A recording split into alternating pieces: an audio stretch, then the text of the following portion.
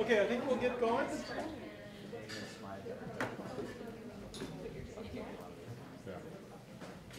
So it's my pleasure to introduce Nathan Eng. Comes with it, he's just finishing up a PhD at the University of Cambridge, the Engineering Design Research Center. And he's going to talk to us about diagrammatic representations and I think try to convince us that these are useful for not only design and our thinking about design, but collaboration and other things. And I'm very impressed by some of his work. And I was reminded many years ago at the beginning at Xerox PARC, they built a system called note cards that Frank Halaz and Tom Moran and folks were involved in. And I remember John Seeley Brown trying to convince me that these kind of note cards were going to revolutionize what was going on because, for example, lower level people in organizations could pass forward all of the ideas behind their decisions. So you could view them both at the high level of what their decision is, but really look down and judge them of what alternatives and stuff. And I think these kind of diagrammatic representations are particularly amenable to that kind of thing. So. Right, here we go. Thank you, Jim, for that introduction. All right, so good morning, everyone. As mentioned before, my name is Nathan Eng, and I'm here to present to you some ideas and concepts behind these diagramming and visualization tools, which I term hypermedia diagrams, how they help us think about thinking, metacognition, and how this might contribute to the evolution or change of how design is done. Just a quick get to know the audience. By show of hands, could I just get a sense of how many people are visiting from outside? Okay. How many are from here in the distributed cognition or HCI group? How many people from business? Arts? Design? Other? And people who really feel like that those sorts of categories aren't great ways of describing what they do. Okay, good. Okay, cool. So, underlying question kind of driving this presentation is, how do we think about our thinking in design? And why would we want to do that? Well, in terms of advancing design as a discipline, there's potentially some value in seeing how experts go about solving problems and getting a better understanding of what makes an expert designer. In terms of multidisciplinary collaboration, thinking about the kinds of thinking that different disciplines bring to a design and how those kinds of thinking can fit together and complement each other in a productive way. And also just generally thinking about the relationship between rational and creative thinking and what are good ways of making sure that those complement each other in final design. Think about modern products like computers or whatnot, where you have lots of different, a lot of the value that they have in terms of scalability and whatnot maybe comes from creative design, but they are also technical artifacts that have lots of very intense systems engineering and requirements that need to be meshed together in a very coherent fashion.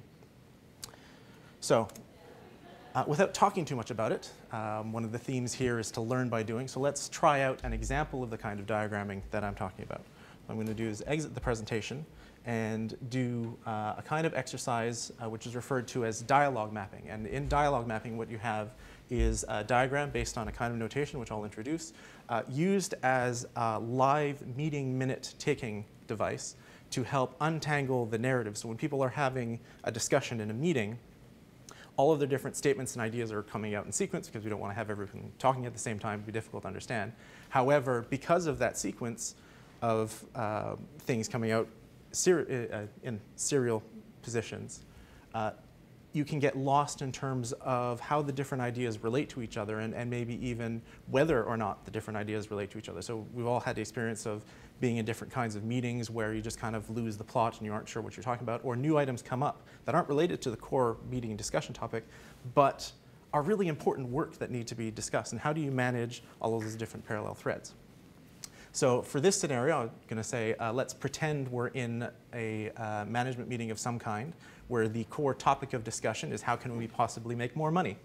So it makes for an interesting exercise because people come up with all kinds of very creative ideas on this. So just calling out, or maybe we'll do raising hands so I can have time to write things down, but anyone have ideas on how one could make more money? Lemonade stand. Okay. So here, you note the diagram is separated into kind of three types of elements. So we have issues or questions, which are kind of the focal point. We have different potential answers. So lemonade stand can be an option. And then you have arguments, which argue for or against those answers. So what's the reason that a lemonade stand is a good idea?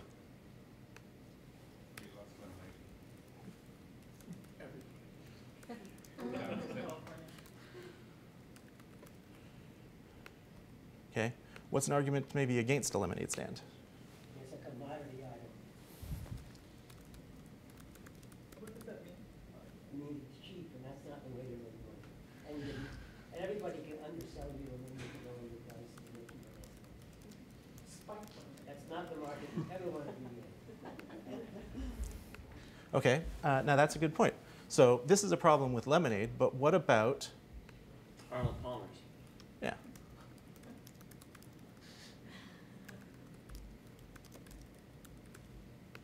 So this is an argument against a counter-argument. So in a sense, it's a bit of a double negative, but when we go back at the end of the meeting and reevaluate this system, you start at the bottom and say, well, does the fact that spiked lemonade might be better in terms of commodity items defeat the argument of the fact that lemonade is a commodity item? I would suspect that it doesn't, because alcoholic drinks, while they might have a different market, are not necessarily a whole lot better. It doesn't change the fundamental fact that it's a commodity I have a item. question. Do you want questions that might divert you, which is part of the argument, or do you want to give the whole talk and then have questions? Let's have discussion throughout, I think. I have about... Why is spiked lemonade a negative on the commodity item as opposed to a new topic? The lemonade stand is one thing, alcoholic lemonade is a separate idea. How do you distinguish between those two? Bottom line, it depends on the authoring style of the person writing it down. And one of the points of having this as a shared display is people can bring up objections like that and say, well, actually, no, this is what I meant. Or I thought this is what I meant, but actually I meant two different things. And that's where the diagramming comes in useful for splitting things up. So we'll take that objection and actually just make a different idea. So can't spell lemonade today. So actually, it could be both. Yeah, but it almost like preserves, maybe it tells us about how new ideas come about. Yeah, well, here's where it being a free-form diagram, this is where this scheme is slightly different than a lot of other argumentation visualization tools, is because it's free-form, you can do things like cross-branching. So the fact that it's a commodity item actually applies to those two different options. And I'm going to change this to a pro and attach it to the appropriate part. So we sort of refactored the thinking. I apologize a little bit. I'm slow this morning on this because the screen's at a weird angle. Yes? So related to this, like one of the things that you have is kind of these like mutually exclusive categories. And I'm wondering about things like right, like all of these things are kind of interactive, like interaction effects in that sense. So like, is there a way to say, so really it's not that it's lemonade stand and spiked lemonade is a mutually exclusive thing, but it's saying lemonade stand and then there's adding the alcohol is maybe, going to fundamentally change the direction of this idea, right? So that's... I'm having a little bit of trouble with like the mutually exclusive, the idea that all these ideas could be. Well, it depends how you refactor the map ultimately. So we could decide that lemonade stand and spiked lemonade and different kinds of beverages are actually a subcategory of solution. So in that case, what I would do is I would add an answer up here, which is actually just some sort of fast-moving consumer good commodity, which brings them under the umbrella of one category. One of the other things you can do in this kind of tool is I can move one item into another. So there are different ways of representing that categorical dependency and also categorical overlap. So we've got an example here of this con argument belongs to two different things. Right? So it all depends on what the particular items... But maybe it affects those two different things differently. True. So is there a way to represent that like a different kind of arrow? In principle, yes. There are different arrow styles and line styles available.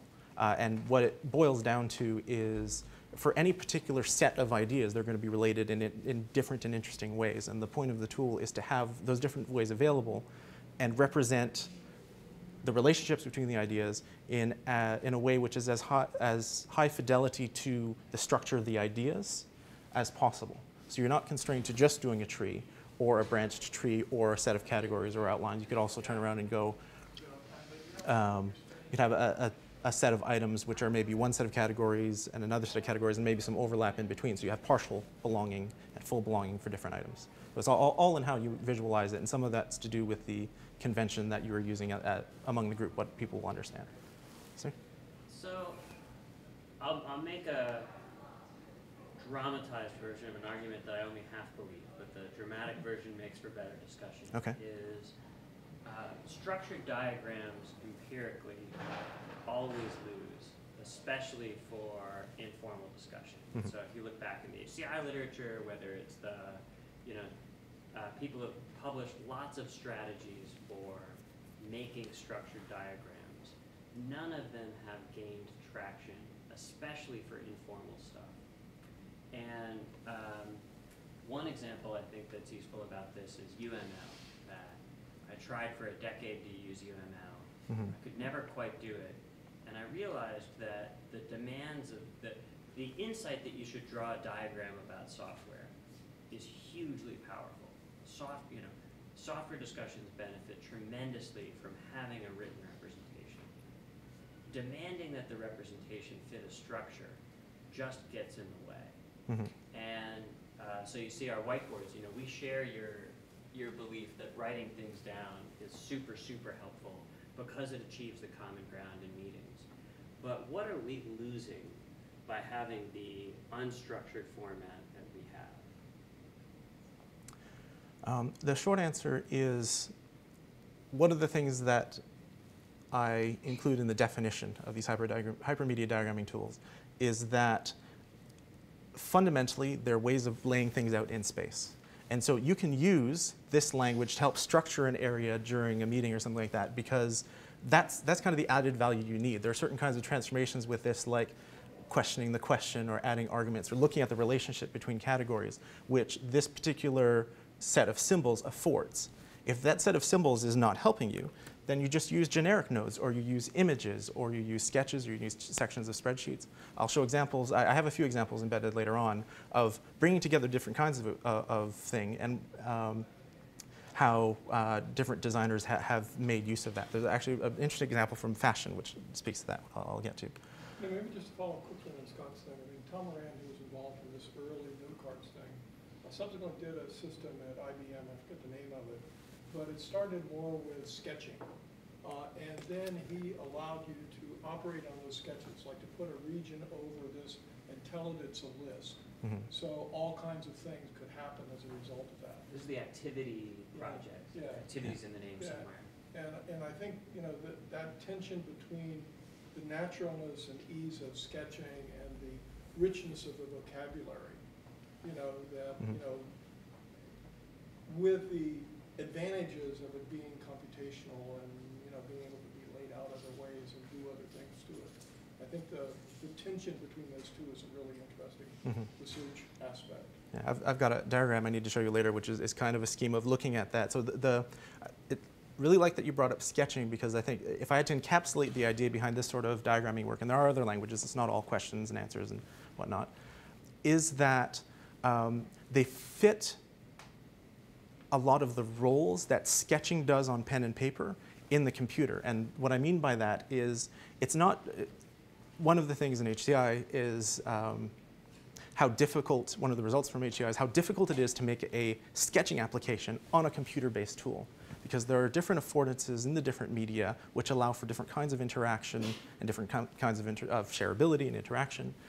What this does is it allows you to do the kinds of things in sketching that are valuable, like putting ideas down quickly and making decisions later and doing stuff like that, with some of the affordances of a computer-based medium where you can include linking, where the representation is much more malleable, and you can do things like one of the key ideas is that when you're building a set of ideas and building coherence, doing things in a diagram like this allows you to build that coherence incrementally. So it's about doing the work incrementally, moving back and forward on that spectrum between a messy pile of ideas and something more formal, while still having places where you can live in between. And in terms of a cognitive value, being able to move back and forth on that spectrum means you're only doing as much work or as many transformations on any given element as you can handle or as you find useful at a time. One of the problems with a lot of, if you talk about the formalization in a diagram or something like UML, that far end of the spectrum from engineering are things like requirements management systems or these database systems. I've got interviews from engineers in aerospace companies turning around and saying, I absolutely hate using this database system because I have to do absolutely everything at once. All I want to do is come up with some sort of placeholder for this requirement or this need and put it down and move on to the next one. I don't want to put a tracking number down and decide who's responsible for it and all that sort of stuff. And that detracts so much from the workflow of trying to figure out what the problem is, which is what requirements is. It's trying to find a good way of describing the problem. Sorry, you had a question? Yeah, I don't know if I don't want to like take over and so I'll hold it. So, oh, okay.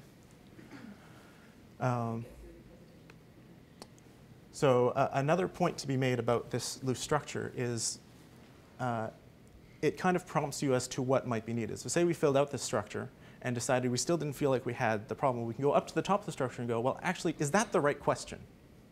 Right? What would be an alternative question to how can we make more money that still solves similar issues or addresses similar parts of the problem?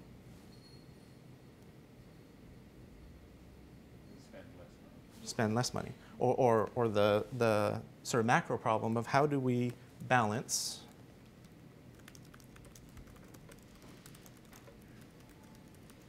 right? So actually I'm going to make that. That's what balance.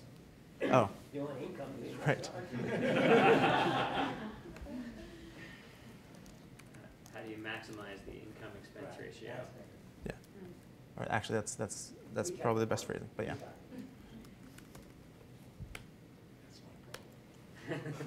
And that, of course, we talk about design thinking and the importance of solving the right problem.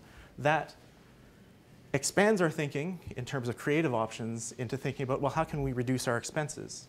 But also preserves the work that we've done to this point in terms of discussing the original question. And that's part of the power of this moving incrementally from this disordered, chaotic, fuzzy set of ideas to something more coherent. We've preserved the ideas or the work that we've done so far, as well as opening up the space.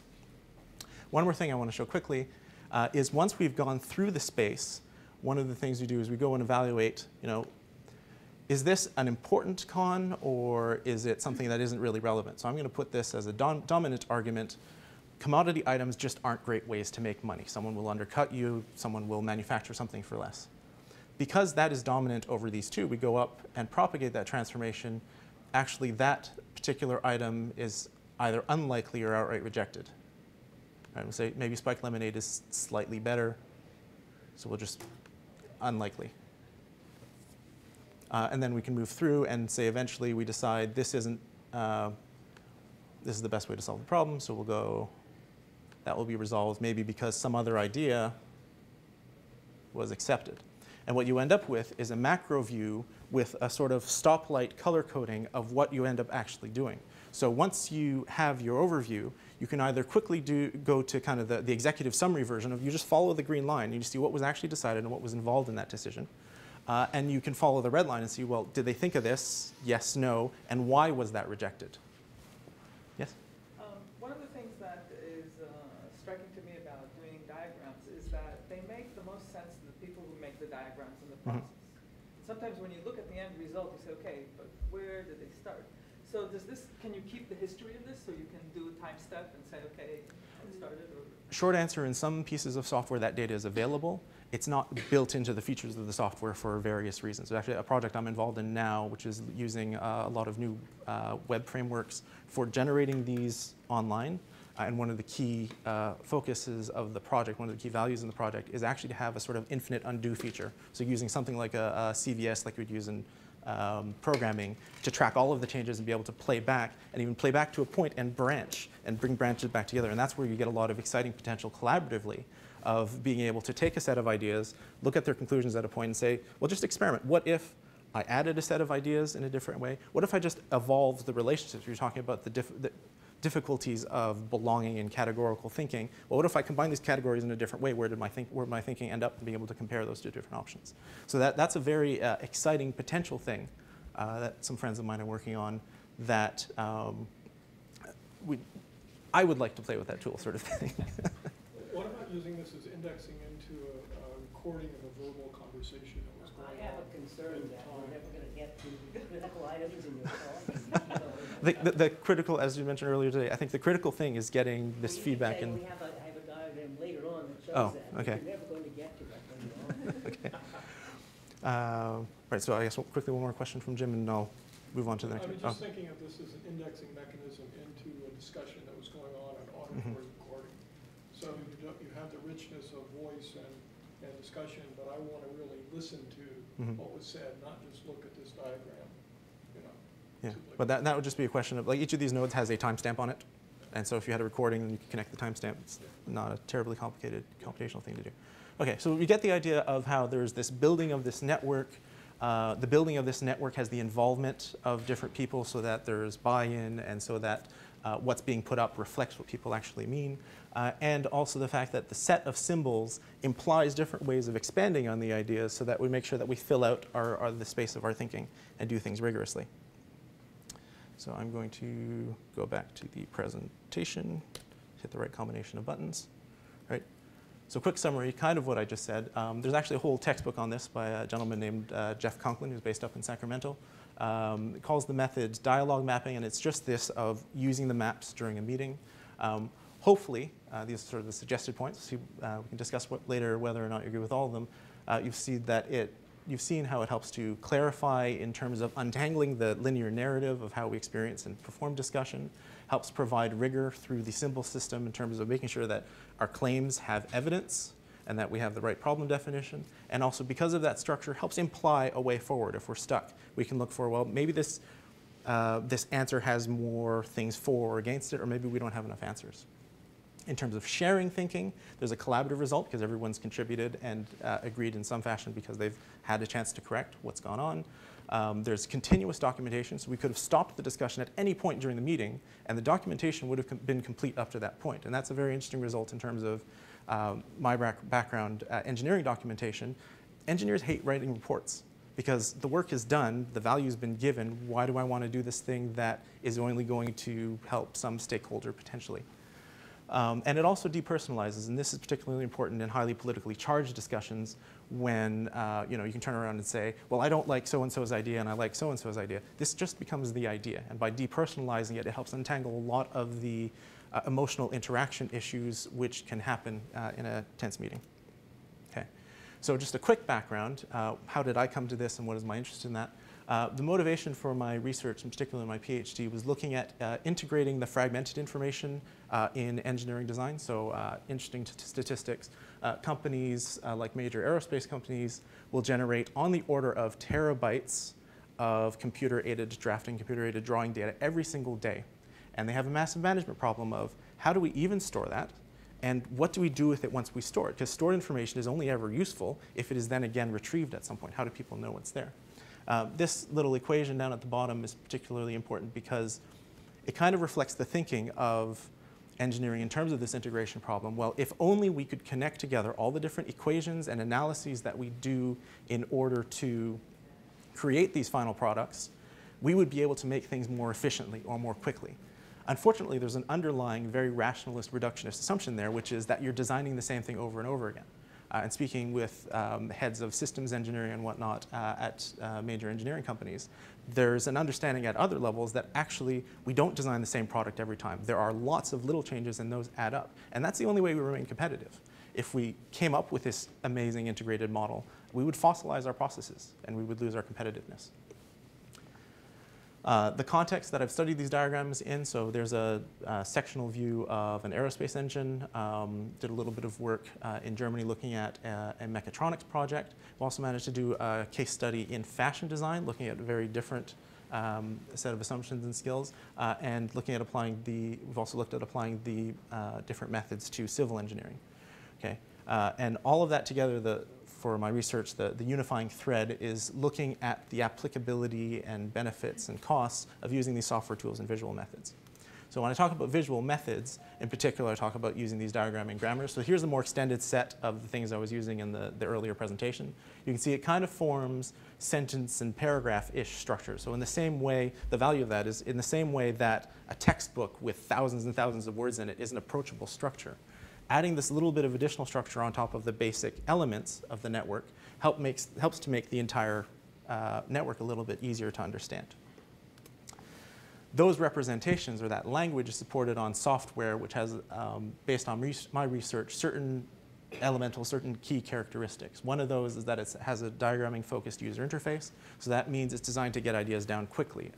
As a counterpoint, for example, on one of the pieces of software, a simple statement with 2 nodes and a link takes something like 3 or 4 clicks to generate. To do the same thing in something like PowerPoint takes 12 clicks to do. Now that doesn't sound like a lot, but it adds up over time. And those 12 clicks are also 12 potential error points that you then have to correct with some sort of undo.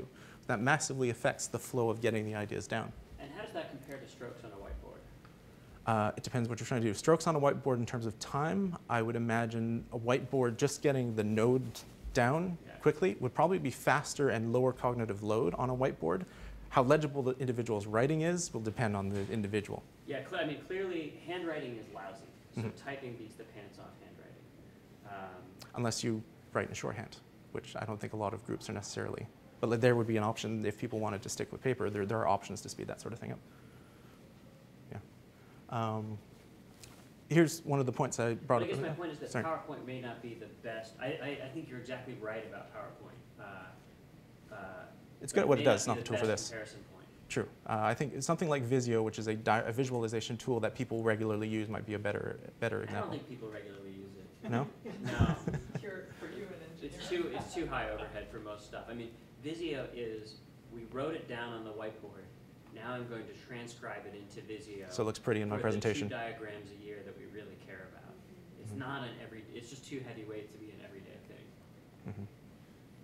Okay. What I like about it is that you create a decentralized conversation. So you don't need a centralized moderator, right? And it seems like a better thing to compare to maybe a Google Doc, because you can have a lot of people in parallel across different distributed networks contributing at different times to the same conversation piece, breaking down the problem into these little micro problems, right? Yeah. And that's actually a really good point in terms of contrast. So I talked about the difference between this, or the analogy between this and sketching on a computer.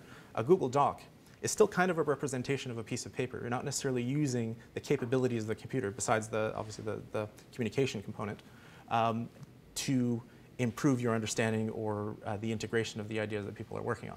It's still basically narrative text, basically on a format that's like what you would use on a computer.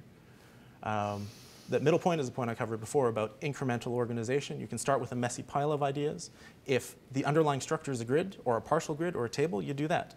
If it's a bunch of things belonging to different sets of categories, you do that. If it's actually just a network, then you represent it as a network. And the last point is about leveraging the different capabilities of the computer in terms of having different kinds of linking. And this is where the software differs more substantially from a lot of just drawing programs, is there are different options in the different programs for doing different kinds of linking. So we're talking about categorical relationships. Sometimes your evidence or your supporting information is an entire document. Sometimes it's a piece of text within that document. Maybe it's a calculation in a spreadsheet cell. Maybe it's a point in an image, but you still need to see the image in order to understand its context. Being able to represent all of those things all in one spot is very powerful. And the other element is how the diagrams that result from the work can actually be interconnected between each other. So what you end up with is a large set of networked views that look at the different ideas and their relationships from different perspectives, and those different perspectives can exist at the same time. Okay, so what do I mean when I talk about different examples and stuff like that? I picked 2 examples from research that myself and my colleagues have done, one from aerospace engineering, and for contrast, a case study we did in fashion design. So, don't think it's a big stretch to suggest that things like turbofan jet engines in aerospace engineering are complex products. There's a lot going on there. There are tens of thousands of components, all of them being pushed to their material limits. One stat I like to pull out is basically the air gets compressed here, burned here, and the energy gets removed from the air in the part called the turbine at the back. one of the limiting factors in the efficiency of the engine is the temperature at that exit point, or the temperature of the air where the energy is being extracted. The turbine blades in that section are made out of very exotic materials that are capable of withstanding very high temperatures. And yet, they have very intricate cooling systems built in so that those blades can exist inside of an airstream which is 50 degrees hotter than the melting point of that exotic metal, while spinning at 10,000 revolutions per minute for thousands and thousands of hours with minimal service. So that's how tight the problems are in aerospace engineering. So let's look at an example problem in aerospace engineering, looking at a turbine blade. So this is a piece of a publication written by my thesis advisor in 2009, looking at a failure they were having in the turbofan case. So the front of the engine is this great big fan that moves most of the air and provides most of the thrust. The front of it spins at about 3,000 RPM, which means if you imagine a fan blade that's like 2.5 meters, 8 feet wide, spinning at 3,000 RPM, the tips of those blades are moving faster than the speed of sound at high thrust, so at takeoff, for example. And those tips are moving near the case with a clearance on the order of a couple millimeters. That's really loud.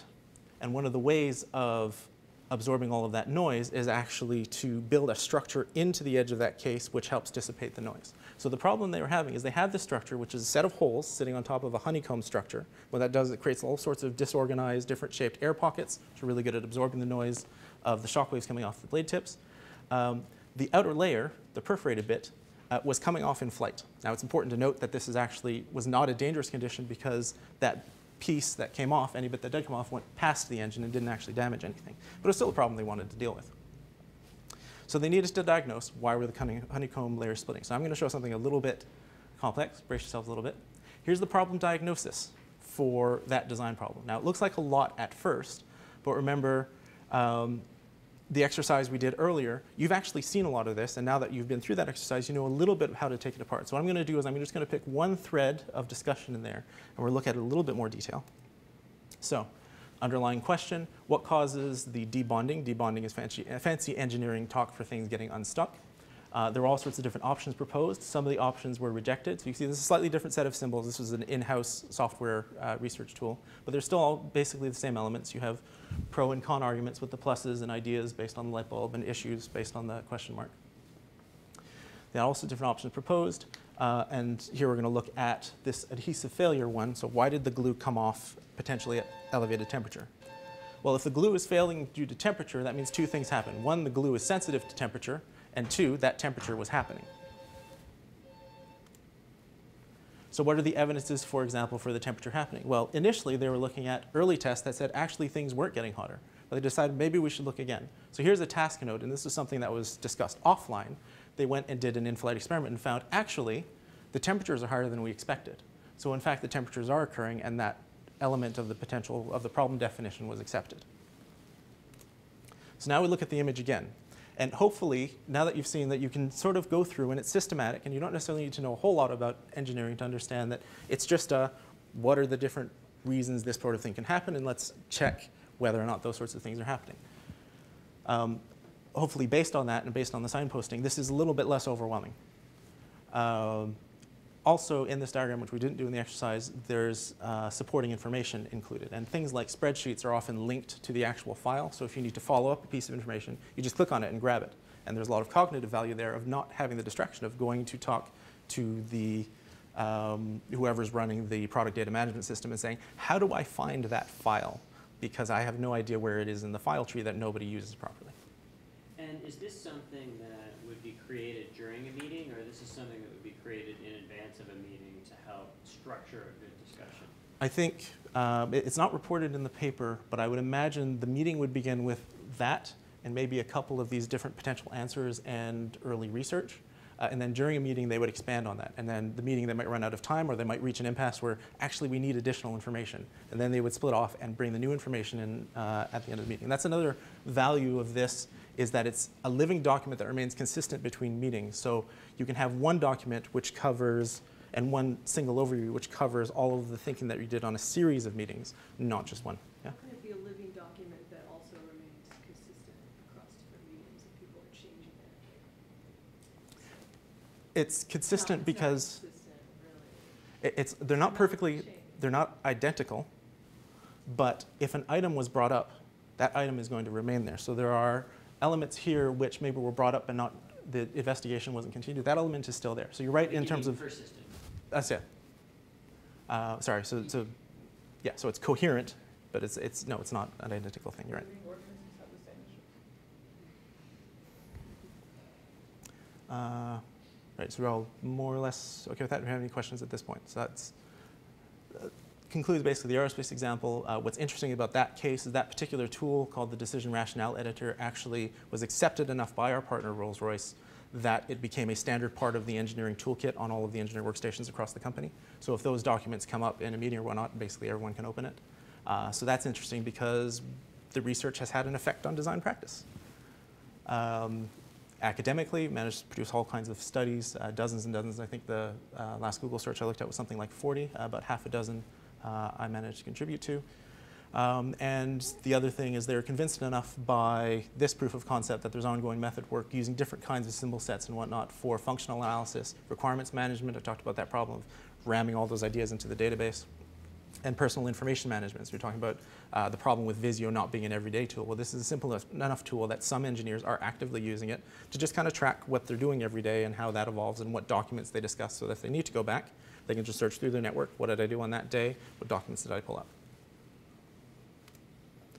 Okay, looking at fashion design. So the context of this was a master's class doing a term project at the London College of Fashion.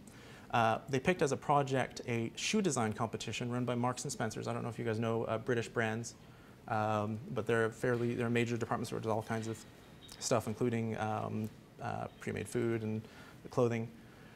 And what we did is we trained them at the beginning of the project in different ways they could potentially use the diagram, and then just followed what they ended up doing with them throughout the project. So unbeknownst to me, coming from an aerospace engineering background, fashion is actually a very constrained creative discipline. They have very strict technical briefs. They have to do a whole lot of different market research to understand what's going on. They have to deliver these products to deadlines which are fixed seasonally. You have to get the new season's product in. And all that they have to do while creating a product that identifies or that speaks to someone personally. So they did all of that normal background work, and then we found one of their first major uses was actually this process of converging or collating all of their different divergent materials. So in that process of doing their background research, they would collect a lot of different bits and pieces, and ordinarily, all those bits and pieces would sit in folders on their computer, and a lot of them would actually, they told us, just end up getting neglected. So they'd be doing work, and that work would not be contributing to their final output. What the diagramming tool allowed them to do is at least put these things in semi-organized piles, depending on what they were doing. And when they returned to those piles, they were still in the same order. So unlike, for example, a folder on a computer system or your desktop on the computer system, they had multiple views, as many as they needed, and views they could go back to and reinsert themselves into in context and pick up where they left off in terms of the work. Or if they needed to refer back to something, it's like, oh, that was in that view, they can go back to roughly the same spot and use their spatial thinking to retrieve information. Okay. This picture is a little bit fuzzy, and it's also from, again, a different piece of software because we use different tools throughout. But again, you can kind of see the same basic language of you have this issue, the issues or core questions. The potential answers here are actually being presented as visual material. So these are sketches that the designer found, and then argumentation for or against the sketches. And what that did is it helped them converge. So once they produced these piles of different ideas, the rationale notation helped them narrow down the potential products or directions or problem definitions based on existing products that they wanted to work with. They also did things like annotate mood boards, so you can put the image in the background and actually say something. Even though something like a mood board has a lot of tacit and implicit meaning woven within it, it often is still useful to be able to say something about the kinds of meaning that are represented in that. So here's another interesting diagram. Can anyone point out something that's interesting about the argumentation here? Instead of using explicit words for things, part of their argumentation is actually images. So there's something about the association between that color and the different items being represented in the image, which is positive or negative. So here we're able to carry a little bit more implicit meaning than you would with strictly converting to some sort of textual argument, while still being able to make use of the structure. And that was interesting because I don't think I've ever seen that kind of argumentation in any of the engineering case study. So this is the fashion designers using more visual thinking to do their structuring. Okay. Results of this, first of all, it was interesting because it's a proof of concept. Here's a tool which is designed around the structuring of ideas in a very rigorous fashion, and the students still liked it. And we know that they actually liked it because we were able to find examples of use. We were able to triangulate the result there.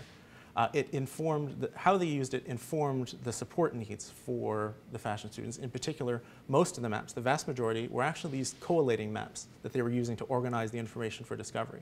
And then the next most common type of map was actually this rationale-based map where they were trying to narrow their different design options. In terms of performance, we also got some interesting results. 2 out of the 6 or 7 teams in the class ranked in the top 2 positions in the national competition. Oddly, they were reversed, so the best in the class ended up being second nationally, but they still placed quite well. And while it's difficult to tell because on average, significant maps made by the teams only numbered about 8 or 9, the team that did the best in the course, by far, they got a distinction, did by far the largest number of maps. So while there might not be a correlation between using the map tools and getting better results, there's certainly a correlation between demonstrating how much thought and effort had been put into it and the performance you get out of it. And that's going to be true for any software tool True. that you give to the team. I mean, what you really want to know is if some students get this and others don't, does that affect their performance? Or do the best equal amounts of material? Yeah, Mhm. you know, do the best teams gravitate to this more than they would something else? And I think a comparison is pretty important. And unfortunately, our data was a little bit too coarse to do that, the number of maps and the presentation. But yeah, that's exactly the kinds of refinements that I will talk about later that this sort of thing points to. So while mentioning all those successes and keeping conscious of time, some quick points on limitations. So one of the metaphors I talk about this providing the value that sketching does but on a computer-based system. The result is that these diagrams do end up being more the glue than the cement. You don't do an entire project in this. You use this to help integrate the thinking across the project.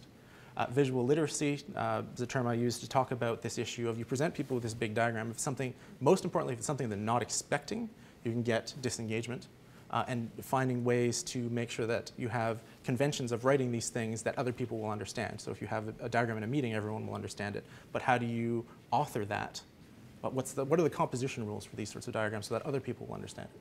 And also software maturity. So most of the tools that we use are research-based tools. So we had development funding for a certain amount of time, and the core features are there, but there are other weird bugs and whatnot that just haven't been squashed. And that affects our ability to try things in new contexts. Okay. So going back to that original question, how does this potentially help improve thinking about creativity and thinking during collaboration? About these points of having an incremental and expressive representation linked to content that you can then go to, connecting to the right problem, exploring the space carefully in order to be able to decide what is the space or cost of expanding the creative space that I'm coming with ideas in. And it's useful, demonstrated, to a broad range of designers. And so that suggests it could help form a sort of neutral language where different kinds of integration could happen. Okay? And then I've got a couple of quick scenarios on how it might apply to the design lab, but I also am conscious of the time and can open to discussion now. Do we have a preference of pressing forward, or does anyone have any pressing comments they want to talk about now? I did have one question, but I can. Okay. So three quick scenarios. One about thinking. How do you distribute thinking? How do you interact with ideas across the distance? So here's an example of, this is the message board for part of the Udacity Design 101 course. This is about the box problem. So how do you design a box that encourages people to interact with it in a certain way without putting textual or audio instructions? And what's interesting here is if you didn't know where to start, you're presented with some open-ended questions, some completed examples, which maybe might fixate you on a potential solution, and then partial description based on various things, and all of that is kind of lumped together. A potential alternative, if you did this based on diagramming, would be to allow the students to build their structure, and where they get stuck, they indicate where they need additional help. And then tutors, online or in person, can insert feedback right within that context, providing more of a nudge specifically towards the element or the integration that the student needs without necessarily giving away the whole thing, while allowing them to be innovative or to have to work through and suffer through the thinking on their own for everything else. In terms of observation, so Not all designers will necessarily gravitate to this, but those that you can get to elicit or articulate some of their thinking in this manner will provide you all kinds of interesting insights into expert thinking patterns and how they problem solve, and do they do depth first or breadth first, or what combination of those, and in what kinds of situations. One of the neat things about having this on a digital tool, there was a study done at the University of Southampton where they were designing a UAV, and they had all of the engineers on the project use one of the diagramming tools. And there you can see a plot of the different kinds of nodes created at different times throughout the project. And from a research perspective, this is really, really cool because it provides a exceedingly fine granularity view of what process is going on. And you can see things about the process based on the slope of the lines for different things. So this sharp slope here is preliminary design. This leveling off is detailed design when they're doing most of their work in CAD and therefore not using the diagrams. And all of these little spikes are system integration issues. What's even more interesting about that is all of those little spikes and groups of clusters of activity are associated with particular diagrammatic elements. So we've now got quantitative overview to look for different patterns in what the designers are doing, and fine granularity qualitative data as to what caused those patterns. So we can now make very detailed causal arguments about what's going on and what are causing issues in this instrumented design process. Sorry. This is time, duration of the project. This is the number of elements, so the number of questions or answers or resource nodes. And so here's the total number of nodes written into the network of maps. So this isn't a single map with 1,600 nodes. This is probably dozens and dozens of maps with 1,600 nodes total. And let's see, what do we got? This particular diagram is actually showing what the different teams are doing. So this is instrumenting the design process of the different teams and when are they troubleshooting versus doing preliminary design. And what's an example of a causal argument that you can make from this graph? I would say if you were trying to talk about the proportion of time or the kinds of information people are seeking out at different points in the work, or if you look at, see how these spikes are happening at the same time? So that's probably a system integration problem between the simulation and mission definition teams. And then you can go in and actually, yeah, that's still correlational. So we found something interesting. And now in terms of the causal argument, let's go and find those nodes and see what they were talking about. And then we can make statements about what kinds. Still correlational. True, that there was a. Always. That these two events that happened at the same time. So. Causal hypotheses. Yeah, would be a better way of phrasing it. Yeah, sorry, I'm using the wrong terminology. You could track like coherence of different, like how much are these two groups talking about the same thing along this whole time frame, and is it significantly more at certain points, and then have kind of like. Yeah. Or at least trace down that hypothesis and then go and talk to the designer and say, why was this a problem? And if you talked about it sooner, and actually have evidence as to whether or not they talked about things sooner. Okay. And then finally, in terms of both making the tools and making tools for designers, on the conventional end of things, we've got things about software refinement, coming up with better ways of authoring these documents, looking at different features of the authoring conventions which affect performance, different ways of integrating. So this is a computer-based tool. It's never going to replace paper, but how do you improve the workflow of getting sketches into it? And then new methods development, so things like how do we make this work on an online discussion like a Google Doc, especially in the context of a design course. Research workflows, so in terms of developing research products, stuff like that. On the more unconventional end, so here I've got a screenshot from Minority Report. There's an underlying question here of, does this do something interesting in terms of a representation which could be useful for a lot of the emerging technologies? You know, how do you take advantage of a 4K display? You know, is it really useful to write an email on a 4K display compared to writing it on a smaller display? Not much. But if you're trying to compose that email using lots of supporting information that you're trying to integrate into it, then you're starting to be able to use that space. And to have a notation that you can lay on top of that desktop to help you think about how you're combining things could be very powerful. Okay. I guess before closing too much, so I absolutely must acknowledge all of my collaborators and supporters. Rob Bracewell, who was, and John, who are my thesis supervision team. Rob doing the development work on the Rolls-Royce tool. Marco, my supervisor at Imperial College, who organized a lot of the work, including the fashion design case study, and Helen, who did the work on the software, which I did the demo in, as well as leading the actual fashion design case study, and our many, many financial supporters. All right, so thanks everyone, and now open the discussion. Questions? I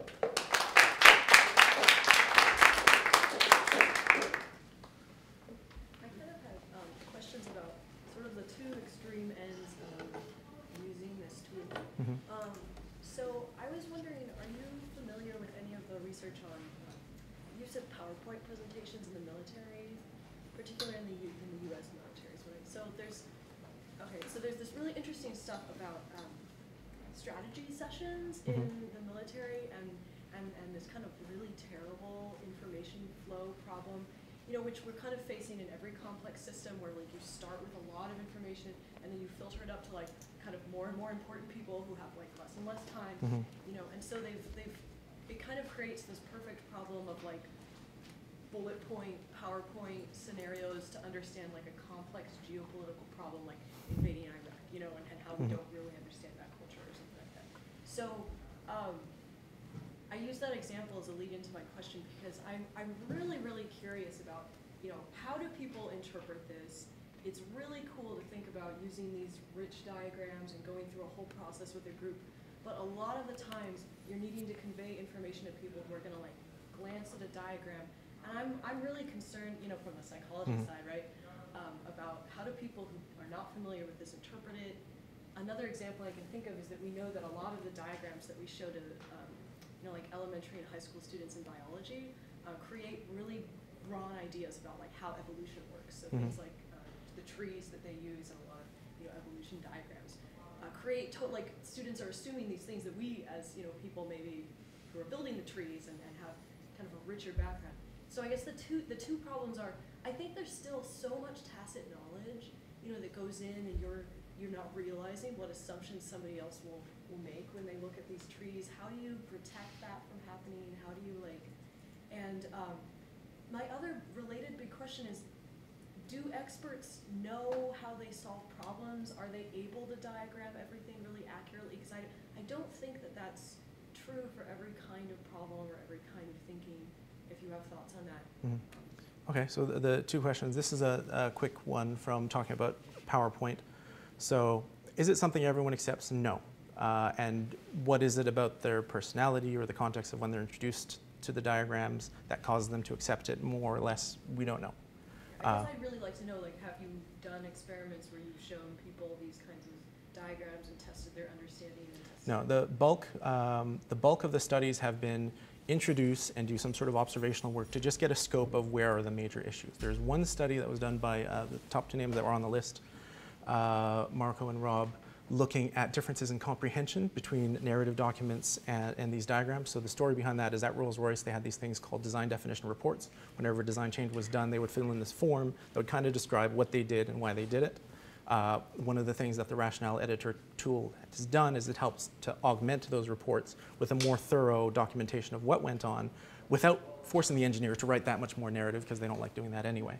And so the study looked at, basically took the same material, took the definition reports and the diagrams and introduced them to, I think it was like 12 engineers for each type.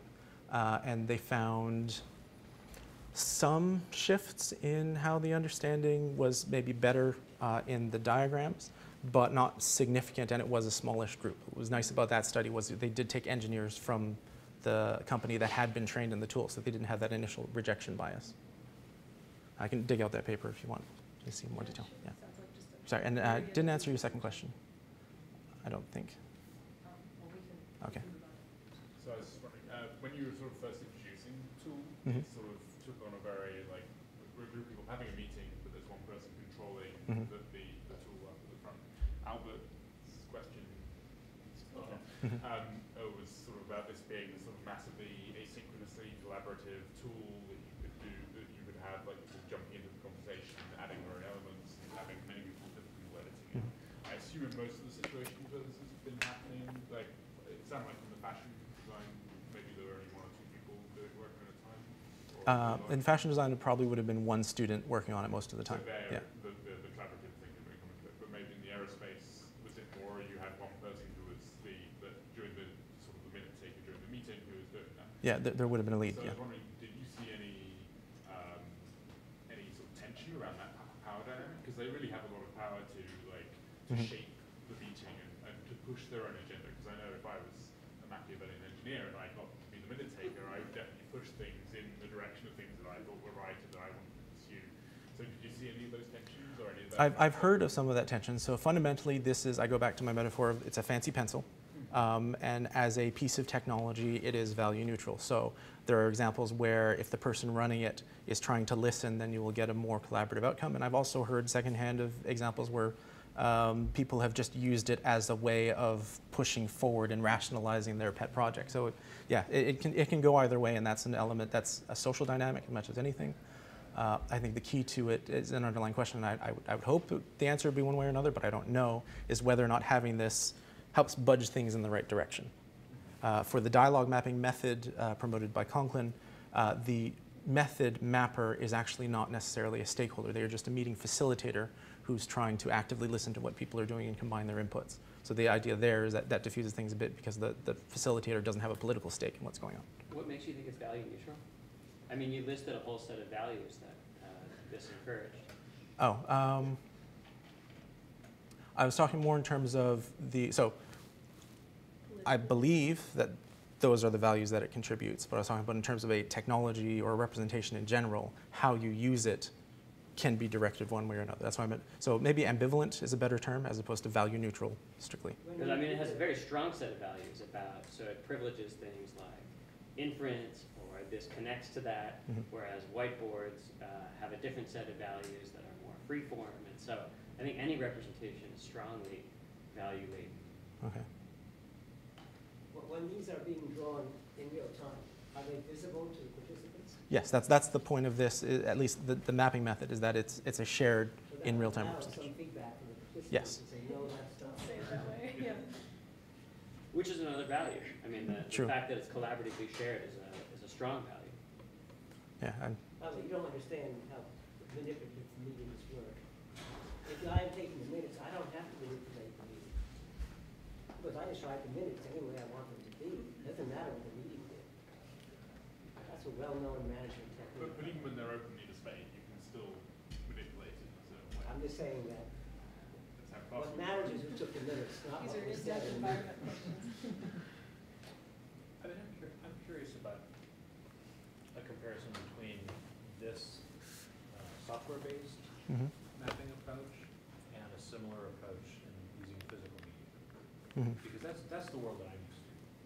And you'll have a big room built out where it actually is built collaboratively. Anybody can pick up a sticky and a Sharpie and directly enter something, where this is all filtered through someone, You could, even though it is completely exposed to the group. you could even have a comparison, if anybody here has ever been in a meeting where they've hired a professional artist who takes notes, which are, it's a very cool, so you could have a comparison between it coming from one person and on physical media, and then it coming from everyone on physical media. But speaking of non-neutrality, I hate those artists because what they take, the notes they take are the things that they can illustrate.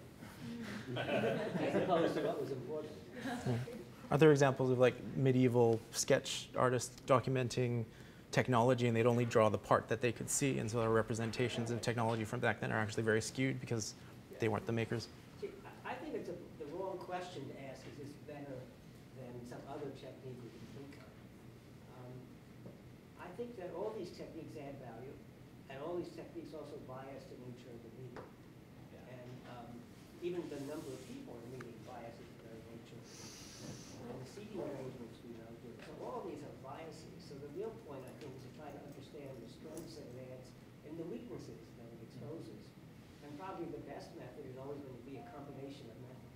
Context of It seems like also the way to link these different things. And some of us have worked on, trying to link up paper and digital, and instead of having one be the replacement, how do you make them, use both and be able to link back? And so how to make the room that you're putting together physically and stuff link into that. And so not getting in the battle of this versus that, but how to exploit the best of each. Yeah. Or where in the flow of the creative process, is there, at which points are the different techniques most helpful? Because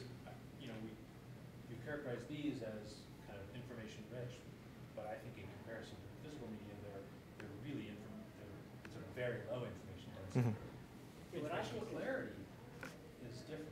So maybe this is a more explanatory tool, and maybe physical media is a more generative tool.